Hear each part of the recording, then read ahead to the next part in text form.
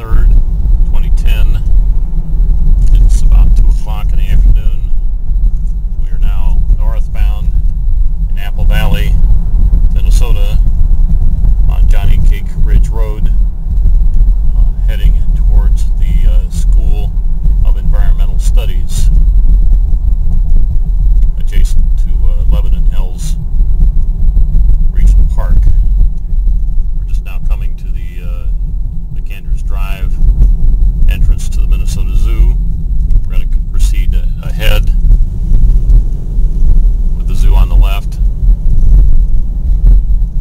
to catch up with this benchmark charter school that was based on the Minnesota Center for Arts Education in Golden Valley, Minnesota, and has since been recognized as an interregional benchmark to beat by schools as far away as North Carolina. We're going to be turning left at this blind entrance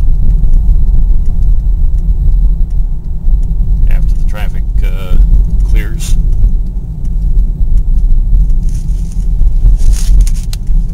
We'll see what we can discover about this particular center of excellence south of the Minnesota River. We see some interesting signs of alternative energy here, solar panels and a wind turbine, excuse me. From the looks of things, we've gotten here just at the end of the normal school day, so I may be able to intercept the earth science teacher to learn a little bit more about what's currently on deck with their various partners and nonprofit organization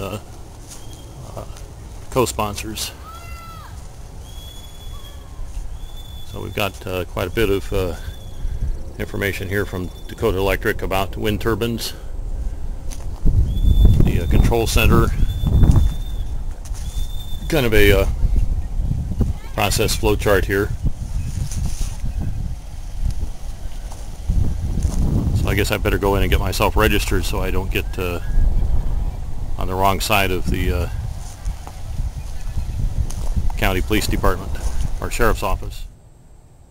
Well, I missed connections with Steve Meyer, who was my original contact. He's now at Eastview High School, but I did connect with Brad Johnson, who's a environmental science instructor here, so pass the word along about our geoventuring efforts with the Minnesota Futurists. I'm going to go outside here and see if I can see the sign about the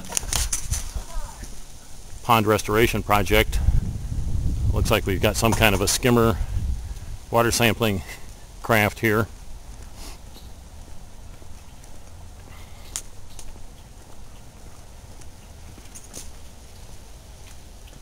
It's got little compartments for storing samples. You can see a rather steep bank here going down to the dock past some kind of a utility or storage box. And we've got the funding assistance provided by Minnesota Environmental and Natural Resources Trust Fund. Birch Pond history: remnant of the superior lobe of the Wisconsin Glacier retreated from Dakota County about 10,000 years ago. Became part of the School of Environmental Studies campus when it was built in 1995. Catches runoff from the building's parking lot, uses a teaching station. So we're looking at various ways to maintain the water quality and health of this habitat.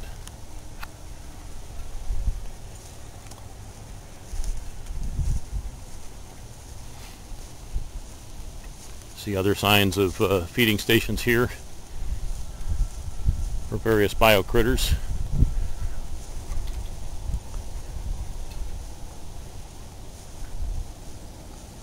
And we can see some additional stations out in the center of the pond.